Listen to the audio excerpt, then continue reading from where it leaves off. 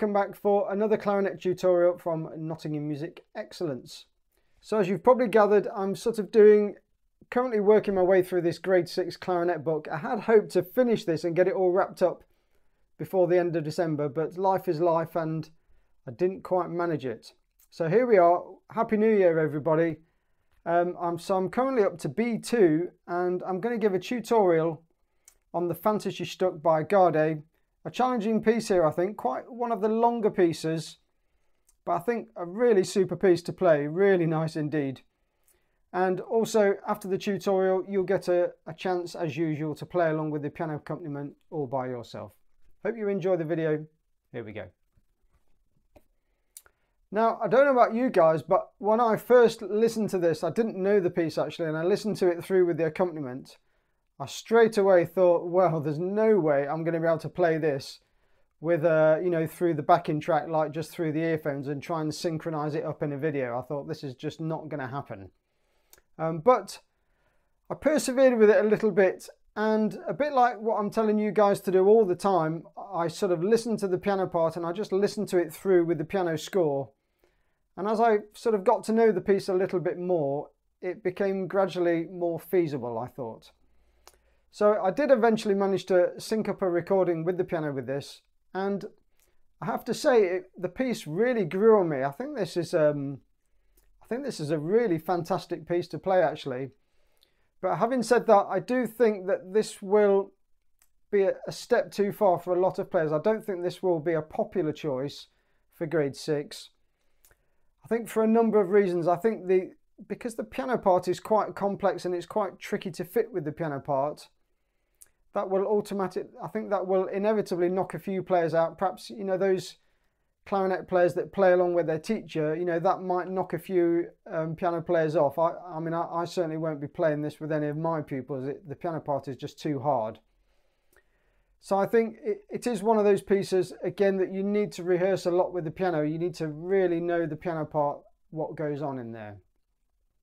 So going back to that opening tune there, let's just have a little look at the very start. So it says con fuoco forte, and of course the Italian term is allegro moderato vivace. Sorry, allegro molto vivace. So it's quick, it's loud, con fuoco, it's with fire.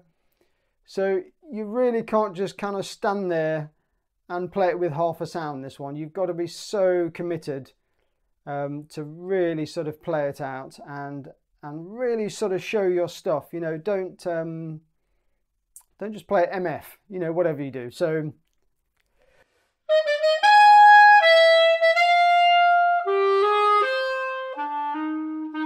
and then immediately when you get to there, you can kind of back off a little bit. So you go from that con fuoco to MF. So you just drop back a tiny bit.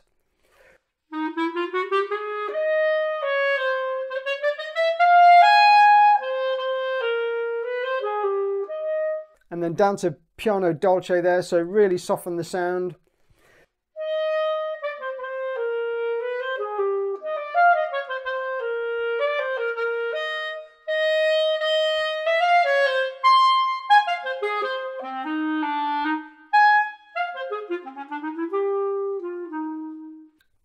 Okay, first bit we've got up to now, so we've got up to this slightly tricky tonguing bit. So the first technically difficult bit that you might sort of find a bit awkward. Now you'll notice on my performance I cheated a little bit on this. I didn't like the da da da da da da da. I thought it sounded just a touch aggressive, so I lightened it a little bit by going.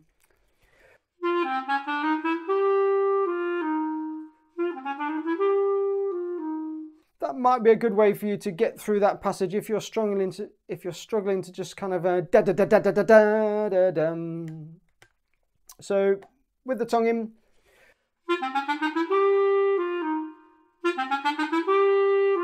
just sounds a little bit aggressive, doesn't it, for that moment in the piece. So I think no one's going to argue with that if you just cheat a little bit there.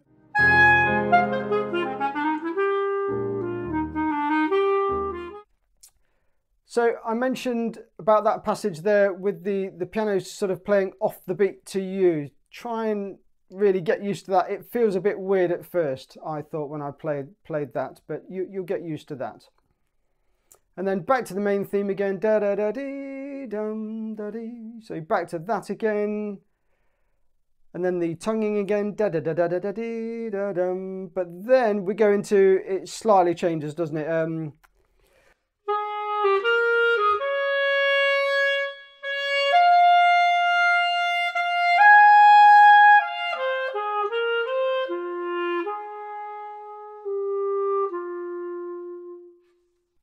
Okay, so we get to this beautiful Tranquillo middle section, and if you want to rehearse from this section, which is really useful, I've put the minutes in the description, so click on the timestamp and you can rehearse to your heart's content. I think you'll probably hear that the piano part goes from perhaps 54, 55, and you'll hear those quavers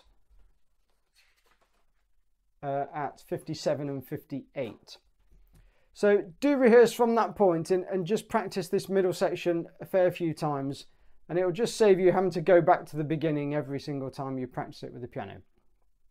Okay, so let's go over this Tranquillo section. Now this, I really like this bit actually. I think it's just so beautiful to play. My only slight gripe with it is that I just wanted to, by the time you get to that point, I just want an extra bar or two, you know, just to have a little bit of time to sort of, you know, on the reed or something, and you know, just like have a few more seconds before you fire into it. But anyway, you don't get it, so you only get a few beats off, and then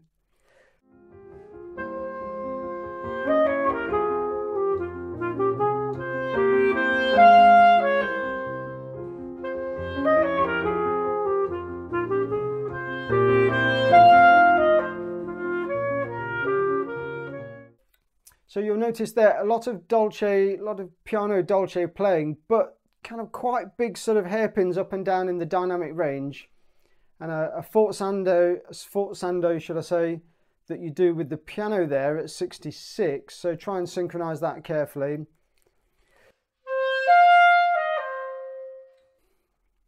And then the next section going into 67.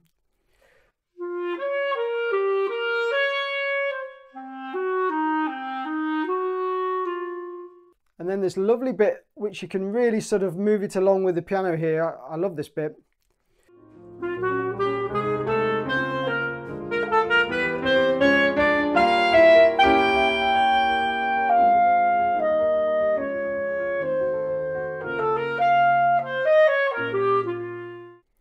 Okay, and moving into 79, we've got a brief period of what you might call seriousness here. It sounds a little bit more dark and haunting, doesn't it, in the piano part here.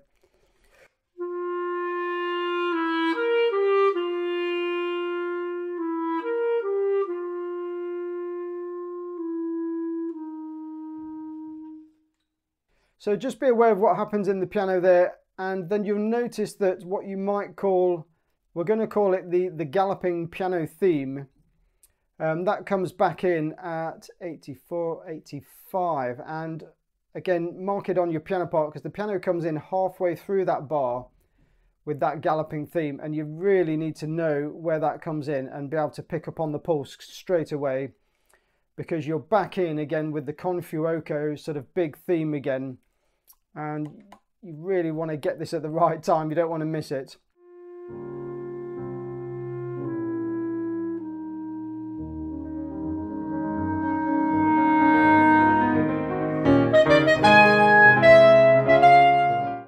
Then you're going to play a load of material that you've already played, so a lot of repetition here, but then it moves into the closing kind of finale, doesn't it? So it slightly changes.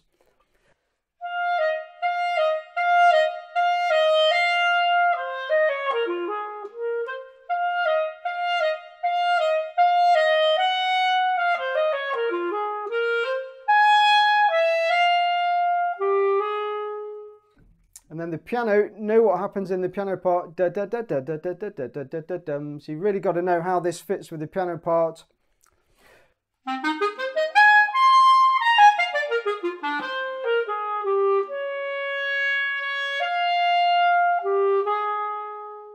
So again, just looking over the whole thing, I think if you analyse any bit of it, it's actually not actually, there isn't really any bars in there that are terribly difficult to play.